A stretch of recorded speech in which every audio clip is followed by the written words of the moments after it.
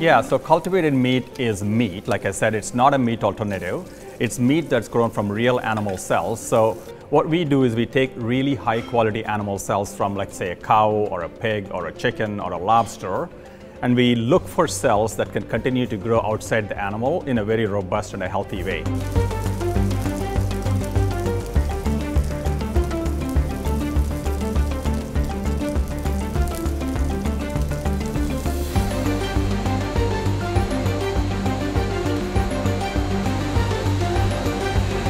It's a premium product.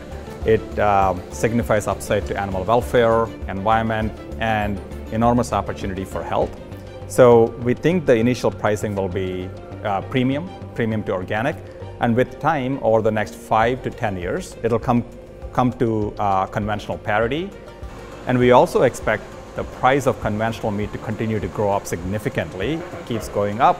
Cultivated meat price comes down, and there's a sweet spot in the next 5 to 10 years where we intersect and we become more affordable than conventional meat. And that's what we're going after.